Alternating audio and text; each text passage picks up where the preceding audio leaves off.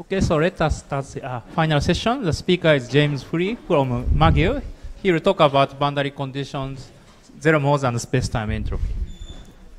So thank you. It's a pleasure to be able to come here and talk to you about this work that I'm doing, trying to understand the connections between boundary conditions on one hand and how they relate to zero modes, specifically zero modes of modular Hamiltonians and counting of space-time entropy.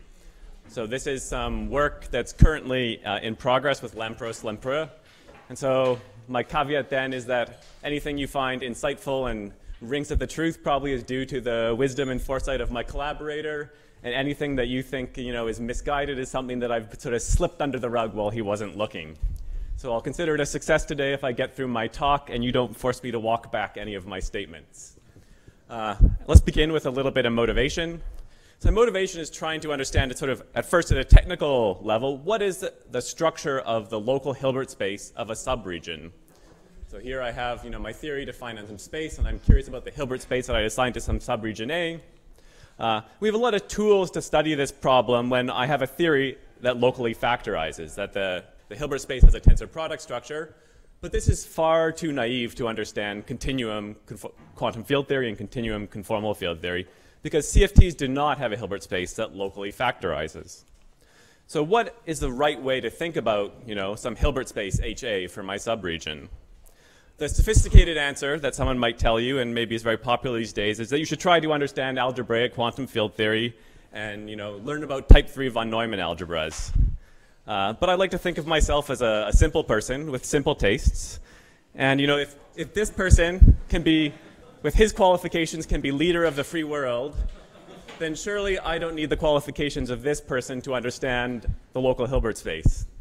And maybe something that these coastal elites don't understand, is that I've been to the heartland, I've walked down Main Street, and people there are nostalgic for a day when, an honest person, and a little bit of hard work, and some linear algebra was a ticket to the middle class. So I'd like to understand, is there a more populist approach to understanding the local algebra, where I don't need to worry about type 3 von Neumann algebras? So perhaps we can draw inspiration from other simple theories with Hilbert spaces that don't have this local factorization property. And a good example is lattice gauge theory. So here I have a gauge theory defined on the lattice where I have degrees of freedom that lives on the links. And a basis of gauge invariant operators you might be interested in are the Wilson loops. So here are some Wilson loops. A Wilson loop that's closed and lives on a set of links. And what's important about Wilson loops is that they cross the boundary of your region. And so this operator is neither in the Hilbert space I might want to assign to operators in A or in its complement.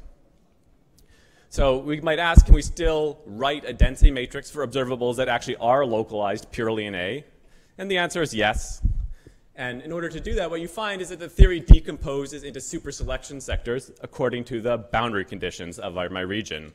So my Hilbert space for my region A has the structure of a direct sum over these superselection sectors. And so my density matrix decomposes into some block diagonal structure according to these superselection sectors. So this is the type of structure that I might try to build into my construction of a local Hilbert space in a generic conformal field theory. So what I'm going to do today is show you that by appropriately defining the local Hilbert space for an interval in, for today a 2D CFT, indeed will give rise to the structure of superselection sectors. And I hope even more interesting that sort of the technical construction of that Hilbert space is that it has many intriguing properties that result from it. The first one is that in the dual bulk theory, the superselection sectors are described by bulk membranes that cut our region out from the rest of space-time. Oh, that's too many. The leading order contribution to the entanglement entropy of the region can be understood to count these membrane states. The algebra of deformation of these boundary states is an infinite dimensional algebra of approximate zero modes of the modular Hamiltonian. And this zero mode algebra is precisely the infinite dimensional BMS algebra of this horizon. If that means something to you, I'll explain it later if it doesn't. And lastly, these zero modes give a precise meaning to space-time entropy and resolve some, I think, important paradox that people had brought up in how we assign an entropy to a collection of marginal density matrices describing these subregions. So any question about the motivation or where I'm going to be going?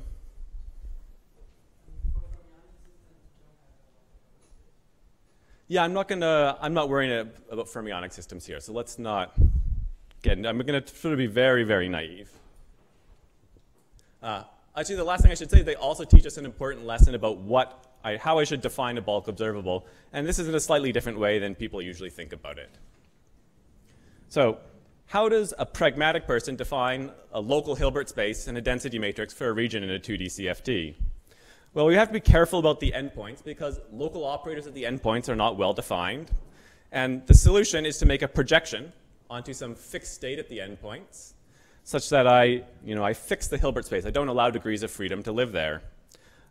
Moreover, the entanglement of an interval in the vacuum and in a generic state in the conformal field theory is divergent. So I also want to project onto some low entanglement state to cancel some divergences in the entanglement entropy. So I want to project onto some unentangled state that acts both as a cutoff and a boundary condition for my interval. Lastly, in a CFT, it's most natural to insert this projection not along, say, a horizontal cut, but along a circle, because I like to define states on the circle in the CFT. So the particular unentangled states that are used are called boundary or Cardy states, and they define a Hilbert space for this interval. Are we done knowing about Cardy states and boundary states? Well, not really. The problem is that the boundary states used are used as projectors to define a boundary conformal field theory, and the correlation functions in the boundary conformal field theory are not the same as in the global state. So if I insert these projectors, I insert these states and calculate a correlation function, it will not be the same as a correlation function in the global state. For example, I can think about, I shouldn't point at this screen here, I'll point at this one here. I can think about my boundary CFT living on the upper half plane where this is my sort of boundary of my spacetime. And I just take, say, a primary operator, and these primary operators will generically pick up one-point functions. But primary operators don't have one-point functions in the vacuum of a CFT. So it's sort of immediately clear to see that the correlation functions are not the ones that I want. So what I want to try to do then is define a local Hilbert space such that all of the correlation functions, all of these one-point functions and an arbitrary higher point function will agree with the global state. So it's only an issue for operators very close to those things. That's right. So you can see here, for example, that this one-point function vanishes with some power of y, which is the separation from the boundary. So as I take all my correlation functions far from my boundary, there's a factorization property where it's given by the global correlator. But I'm really interested in understanding the sort of structure of an exact Hilbert space for my theory, so I don't want to have an approximate one which will agree in some limit. I want to define a Hilbert space that gives precisely the same correlation functions, not up to small corrections. So in order to do this, I want to talk a little bit more about what it means to put a cutoff on a theory. And I'm going to do that not by talking about a conformal field theory, but just by looking at a simple lattice system. So what does it mean when we use a spatial cutoff to generate a density matrix or calculate entanglement entropy? And we can think about this even if it's not strictly necessary in some finite dimensional lattice system. So consider some state psi. So here I'm defining psi on some number of sites. Here's my state. And I'll have some regions A and A complement. What it means when I insert a cutoff is that I take some state in some region in between the two, and I make some projection onto this sort of unentangled state in the hopes that I've decreased the entanglement entropy. So this is the resulting density matrix. And for this to be sensible, we'd like the insertion of, as we said in the CFT, we'd like the insertion of this cutoff not to have a significant effect on the correlators in A. But it's generically not the case that with this projection inserted in my correlation function, I get the same answer.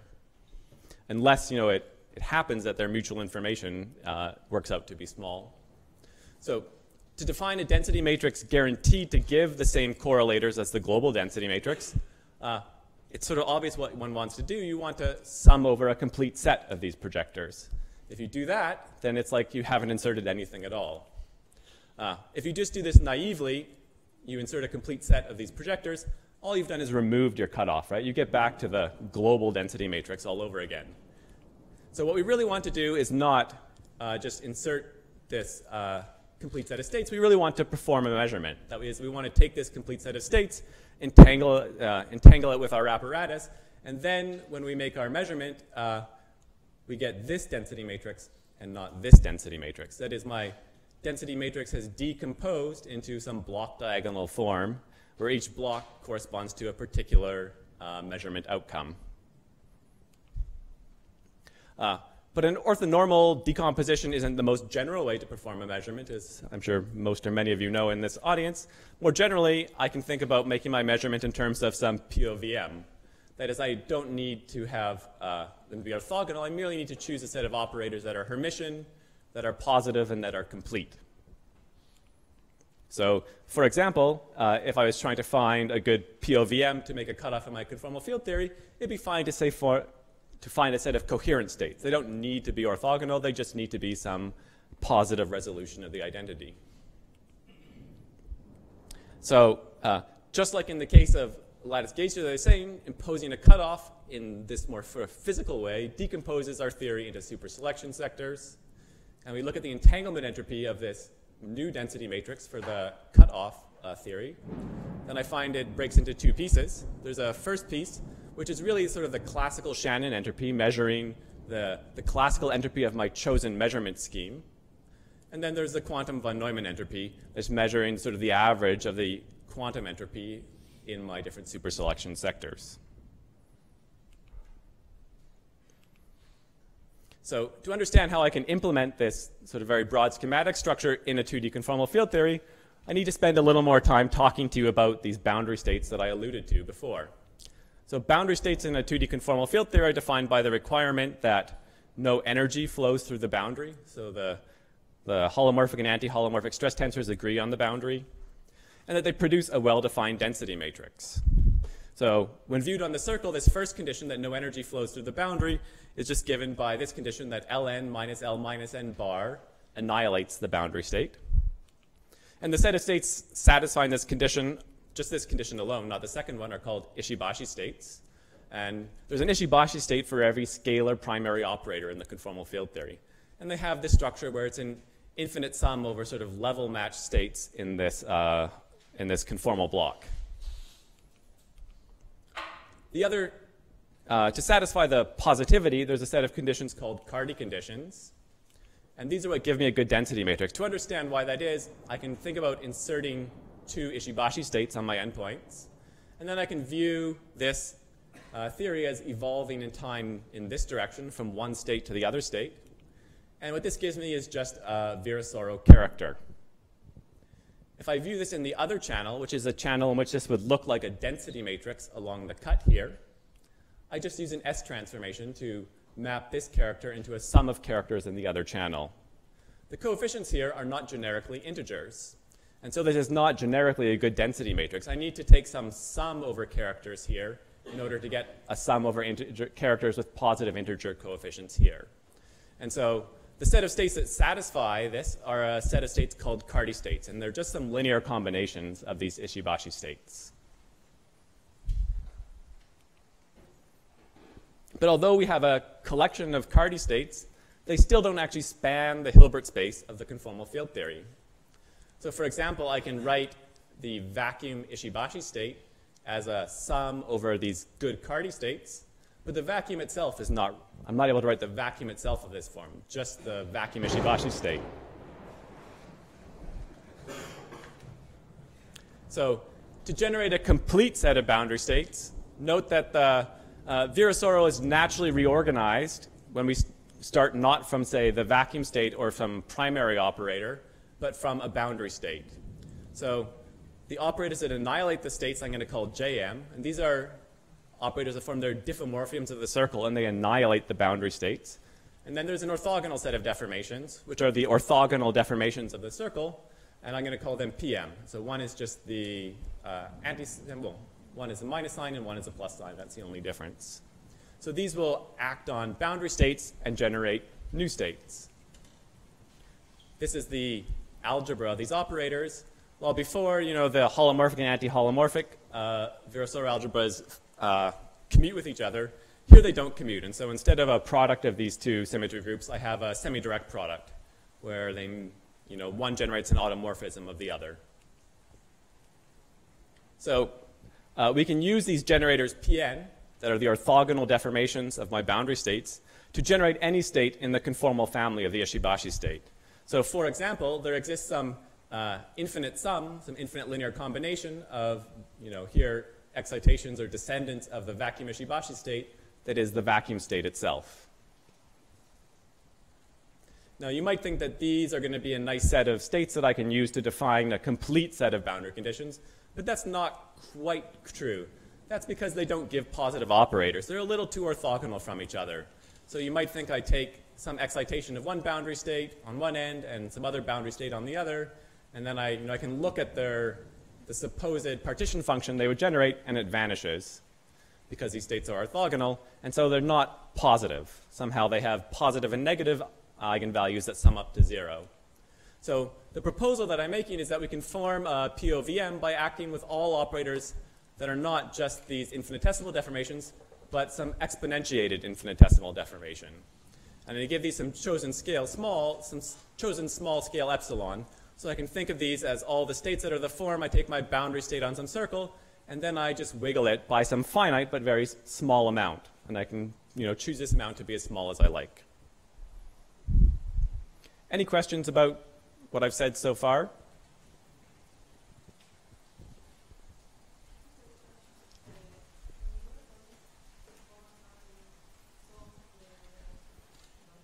Yeah.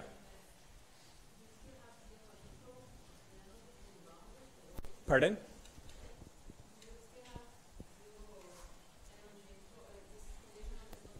It's just the conformal transformation of that condition, right? So you could do a conformal transformation that map this to be flat again, and in that frame there's, T of z is equal to T bar of z bar.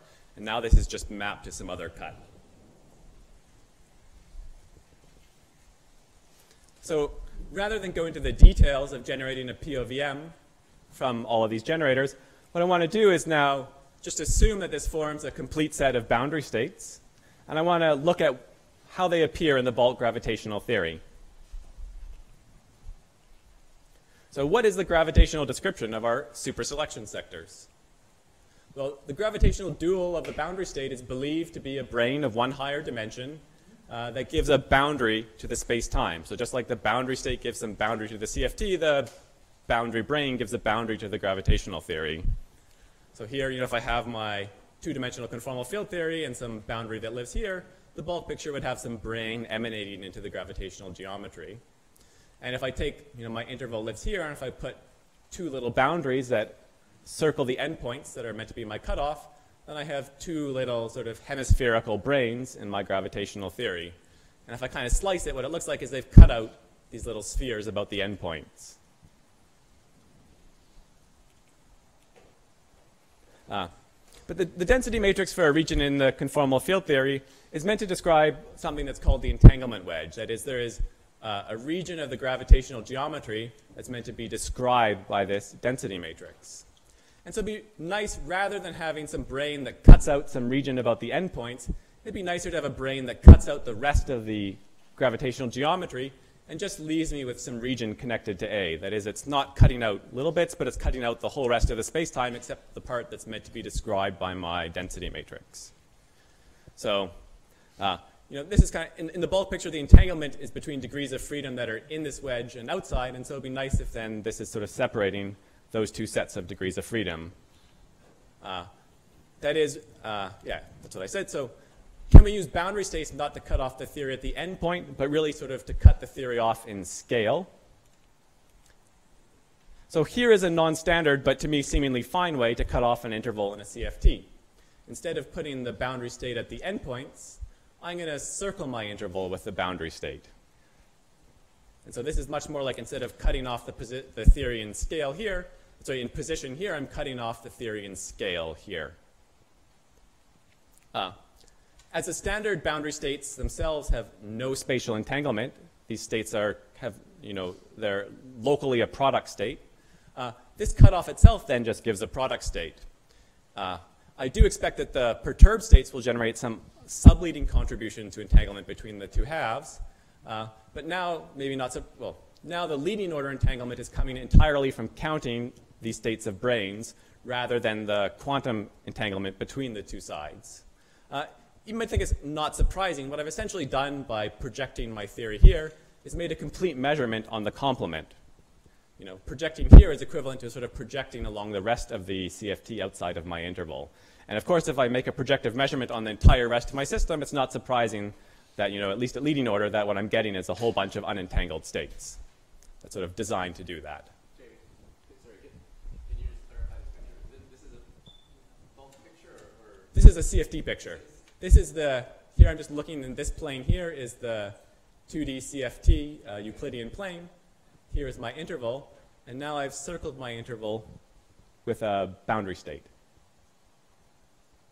Okay, you're defining a density matrix. I'm defining a density matrix on my interval A. The yellow is an open cut. The yellow is an open cut. Okay. Yeah. Okay. And because on this red line I have no spatial entanglement, and then I just evolve the two sides separately, I have there's no entanglement in this projected state between the top and bottom half. That is, my state is in a product state. That was not the case before. So because there I just projected out some little cutoff around the endpoints, and so there's large amounts of entanglement that are generated by the connectivity of my Euclidean path integral.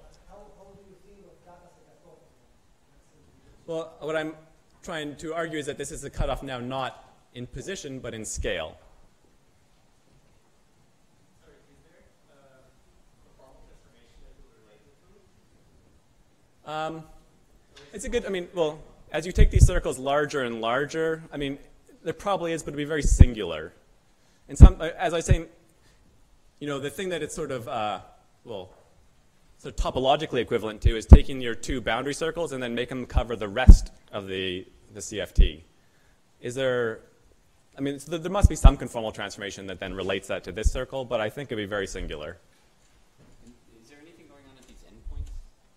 Well, here there's no entanglement in this boundary state because it's completely spatially disentangled. That's what the boundary states do. No, but there's a single red circle, right? That's right. There's one state on that whole red circle. That's right. So that doesn't entangle the two? No, so if you were to look on this red circle and look at any region and look at its entanglement entropy, it would be 0. And now I'm going to perform some evolution on each side independently. So you still have to sum over boundary conditions. I took the sum over boundary conditions. So my point was in that by doing a projective measurement on the entire complement, I've now translated all of my entanglement entropy into classical Shannon entropy of that projection. But that would, if it's classical general entropy, it will not reproduce, for example, anything quantum correlators inside there.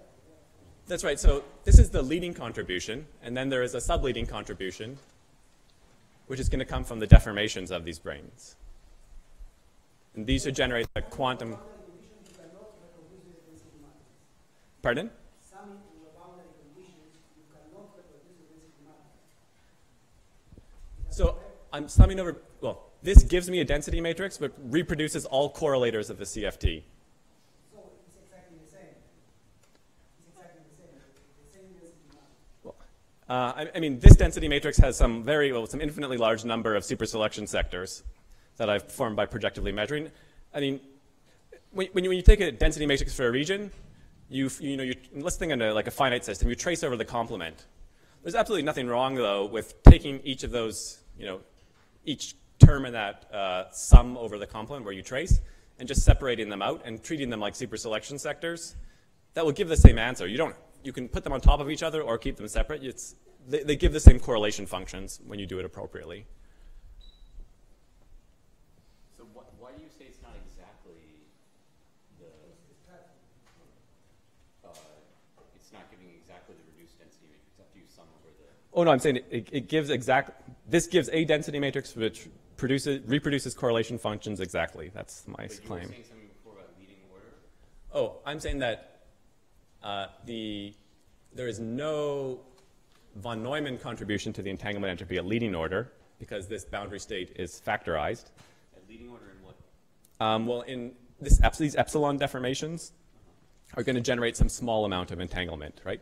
So if Virasoro generators do not act independently on the top and bottom, and so they're going to add some entanglement to my boundary conditions. But this is a diagonalization of the physical matter. That's right. It's exactly diagonal there. Yeah, and well, I mean, it's probably more than that in that I'm not using orthogonal projectors. These are really some sort of set of coherent states. And so I may have actually many copies of the diagonalization. That's what that's an orthonormal basis. no. I'm not using an orthonormal. That's why, well, I probably rushed to the beginning, but I made the point of saying that when I form boundary conditions and a cutoff by making doing a POVM, and so more generally than just an orthogonal projection, I should think about that as being some POVM, which can be defined by a collection of positive Hermitian operators who sum to the identity. So but this, even though you get the correlation functions right, you don't get the entropy quite right. yeah, so this entropy can be, this entropy can be sort of different than the entropy that you're expecting. And actually, I haven't calculated the entropy in this picture because there's still some technical subtleties that haven't been fully understood.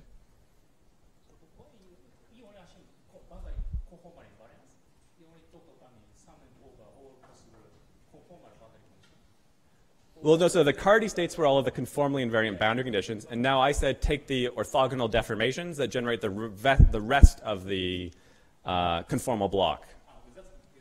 And those aren't conformally invariant. They transform under conformal transformations. Okay, let me continue. So our new boundary conditions will have precisely the form we desired in the bulk. So now my boundary is dual to some spherical brane that covers the region, sort of homologous to my boundary region. And when I cut it, it'll have some interior region and some exterior region. And so it has cut off the space-time around A from the rest of the space-time. So I want to talk a little bit about the algebra that describes the deformations of these membranes. So let's take a closer look at these symmetry generators. So I required that we only make infinitesimal deformations. So I want to define new Virasoro generators of these PNs where I've rescaled them by some epsilon, and I'll call them PN tilde. So this was the original algebra. And this is the rescaled algebra, where I'm only allowed to make these very small deformations. So you'll see what's really changed is that these PN operators, well, here they didn't commute with each other. Here now, at leading order, they commute. And that's the important fact. So things that I want to note about this, the modular Hamiltonian is really generated by some of these PNs. And so all of these generators are really, it's an algebra of approximate zero modes of the modular Hamiltonian. So to, leading order and epsilon, these are zero modes. And this algebra here is the BMS3 algebra of a Rindler horizon in 3 dimensions. So the natural reorganization of the conformal algebra and the rescaling that gives you these zero-mode deformations of the brane results in the BMS3 algebra. So what is the BMS3 algebra? Let me tell you in 30 seconds. This will be an entirely insufficient introduction, but maybe it'll be nice to look at the pictures. So one might have thought if you take some, say, Rindler wedge of flat space, that the zero modes, the symmetries of this Rindler wedge, are given by the global symmetry generators that commute with the Rindler Hamiltonian. So here is my flat space. Here I divided into 2 Rindler wedges. And I might have thought the symmetries were simply the Rindler time translation and the Rindler space translation. But in fact, if you cut your space-time along a null sheet, so here I take my space-time along this null direction, and I separate it into 2 pieces, I can ask, what are all the possible ways that I can glue it back together again? And there's actually a large amount of freedom in how we glue it back together. So here's this v direction, and here is some orthogonal direction to the plane I've shown you up here. A global symmetry generator would just be gluing it back by taking, say, this upper yellow half and shifting it ahead a little bit and gluing it back together. But in fact, what you can do is take some arbitrary choice of deformation in your gluing. So that is, when I glue the 2 halves, I take the v coordinate of one and the v coordinate of the other, and I glue them back together, but shifted by some arbitrary function of this orthogonal direction. These position-dependent deformations along this orthogonal direction are supertranslations. They're equivalent to having some sort of inhomogeneous shock wave that travels along this null sheet. So if you were to solve Einstein's equations with this deformation in it, what you would add is some amount of matter that lives on the null sheet, joining these two halves of space together. With respect to the modular Hamiltonian of one side, the super translations are zero modes. And if we decompose these super translations into the Fourier mode, so instead of looking at the position-dependent function, I just look at their Fourier modes along the sheet, I get the same BMS algebra that we found earlier.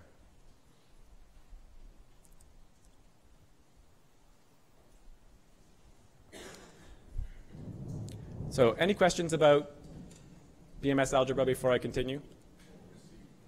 Pardon? Oh, C prime, well,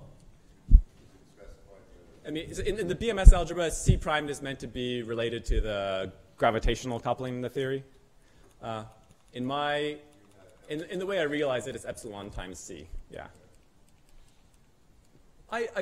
I'll tell you, I don't think I fully understood exactly what we should think about this scaling. I think that's an interesting question to think more carefully about what that means. But what's nice about understanding the connection between my algebra of the brane deformations and BMS is it gives sort of a nice new way to think about the counting of this entanglement entropy. So we can think of the Ruta-Kanagi area formula for entropy as arising from counting, shock waves along the boundary of our entanglement wedge. So this is the same picture of this algebra, this algebra of branes that I had before, but now I'm understanding it as the algebra that's counting along the boundary of my entanglement wedge all the possible shock waves that I can insert that are just sort of these different gluing functions that glue the outside and the inside together with some super translation shift.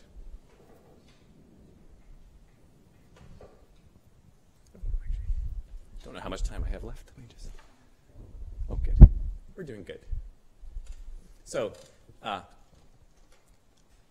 say that the connection here is maybe more clear. Actually, let me skip this comment in order to move along.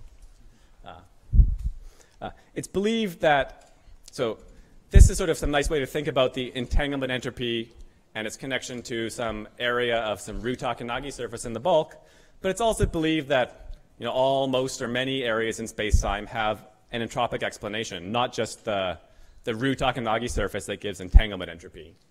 So how do we see this in ADS-CFT? One partial explanation was differential entropy.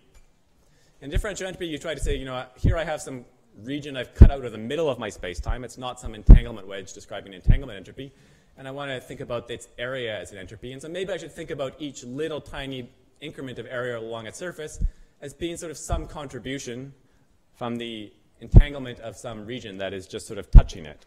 So it's some entropy that I associate to the region A, which I associate to the entropy of this hole in space-time. And so to put this together, one can think here, I'm going to take this picture and I've sort of stretched it out in this direction. So here's one of these surfaces that touches it. Here's the entanglement entropy of that first interval A1. And I can, add the entanglement entropy of some nearby one, and then subtract the entanglement entropy of their intersection. And it leaves some contribution, which is just this part here. And I keep iterating this process. I add the entanglement entropy of the next region and subtract an intersection, and it leaves me some little bit here. And I keep repeating that process, and I get, some sort of differential contribution of this surface that is tracking the area of this hole that I've cut in my space-time. So this was sort of the differential entropy approach to trying to understand the entropy I associate to this region. But the meaning of the differential entropy, I think, was initially unclear. That is, there's no identification of entangled modes in my region A with some specific part of my Ruta-Kanagi surface. One hope was to appropriately assign some entropy to a collection of marginal density matrices. That is, differential entropy is meant to take all of the density matrices describing regions that don't cross this circle and then give them an entropy.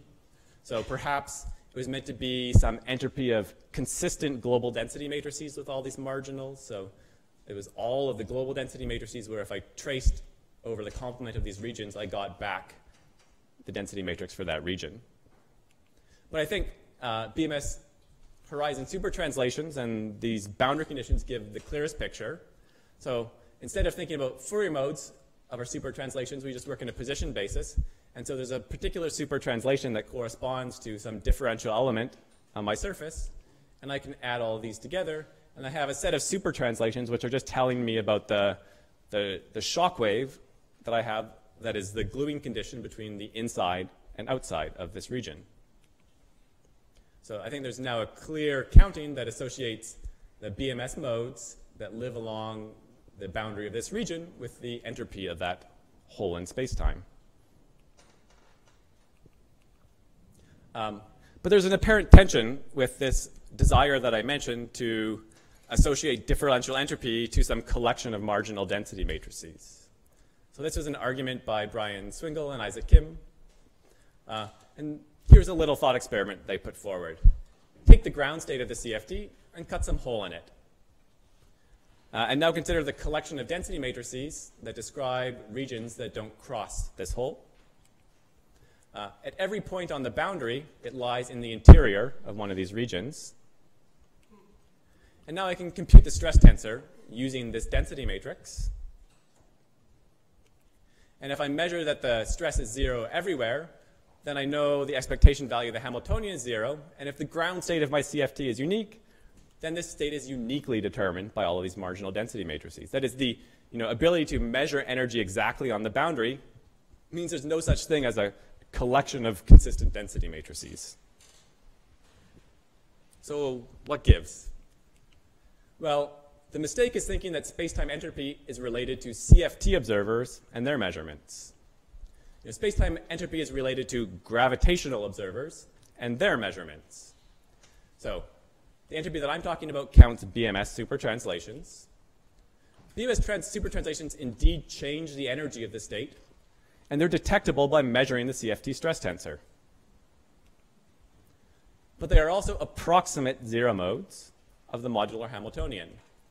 And so no finite time observer in one of these little Rindler patches can measure the presence of these modes. That is, no finite time bulk observer can measure the true CFT stress tensor. If we were to decompose a stress tensor in terms of Rindler modes, it will have non-zero overlap with the zero modes of that modular Hamiltonian. And so this understanding of differential entropy and space-time entropy is much closer to the original thought experiment behind the proposal, where you're meant to associate entropies to a collection of observers who are unable to, they're accelerating observers who don't enter this region of the space-time. And so now we're directly associating the entropy not to the sort of direct CFT stress tensors, but to the physically realizable finite time measurements of a collection of gravitational observers. And so, if you wanted to take the philosophy of assigning the entropy to a collection of density matrices, it shouldn't be to the collection of marginal density matrices for my regions A, but I need to trace over these zero modes. I need to throw out that information. And so now there are many global density matrices consistent with my collection of marginals. It's important to note that local CFT operators, as I was saying before, cannot be commuted using these zero mode reduced density matrices. And so rather than trace out the zero modes, you might just want to think about, make sure the operators that we're working with in the bulk are invariant under the actions of these zero modes. That is, a true gravitational observable in this sense should be one that's left invariant by acting with all of my symmetry generators. That is, gravitational observables associated to some given region of space-time should be gauge invariant observables when we treat this conformal group or BMS supertranslations as a gauge transformation. Okay, so I'm going to stop there, and as a summary, let me just put up these facts that I said at the beginning and repeat them here for you. And I think I'm out of time, so maybe I'll just leave them up here on the display and go to questions. So thank you. Thank you very much. So it's time for questions.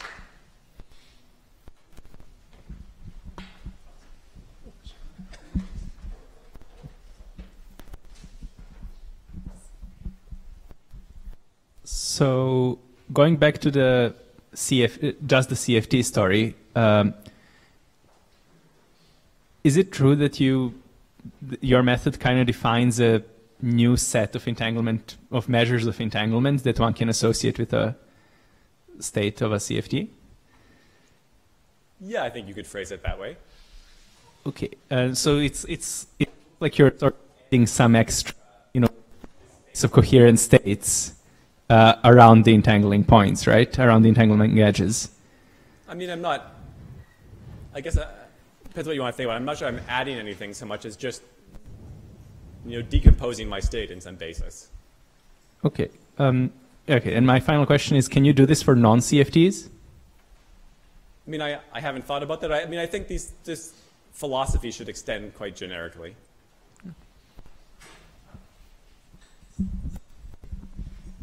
Any other questions?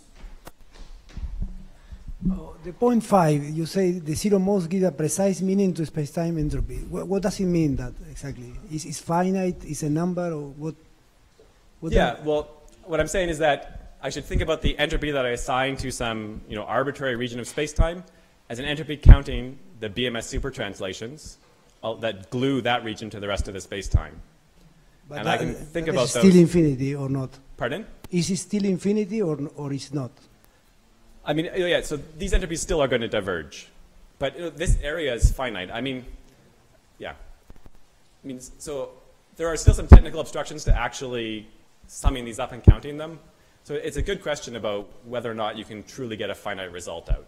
But yeah, that's certainly something that needs to be. You say that in general the situation is as in holography, where area is finite, but you have divergence in the infrared or the boundary or something like that? That's right, yeah.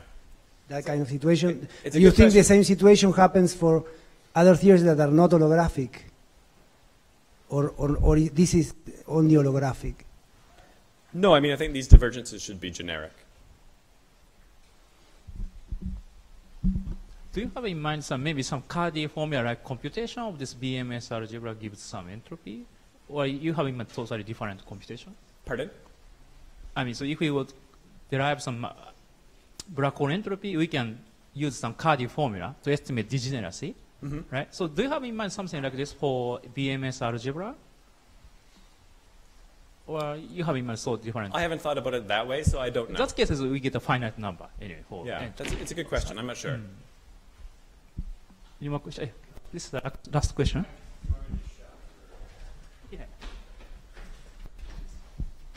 So to go back again to the CFT story, you did this sort of smeared states. Yes. And is there any just sort of CFT way to check that this gives you the kind of states with the properties you want? And let me make one relation is there was a paper by Cardi recently where he was talking about, I think very similar, maybe identical smeared states, smeared boundary states to be a ground state of a CFT, and at least there's some checks he could do to see that made sense. I think in this case, he was only smearing them by using the Hamiltonian. Right. In that case, it's obvious because you're just changing the modular parameter, and so it's clear that when you look in the other channel, you still get a sum of positive integer coefficients. Yeah. Right, but then could you extend? I mean, so yes, you're much more general. Could you sort of follow that philosophy and then check explicitly? That's exactly right. So there's just a technical calculation to do in the CFT to explicitly check that all of these deformations give you a good partition function in the other channel, and it's just one that we haven't finished yet because anyway, we don't know how to finish that calculation right now, and we didn't finish it before this conference began. So yeah, it's worth doing. Okay, so let's just thank the speaker again.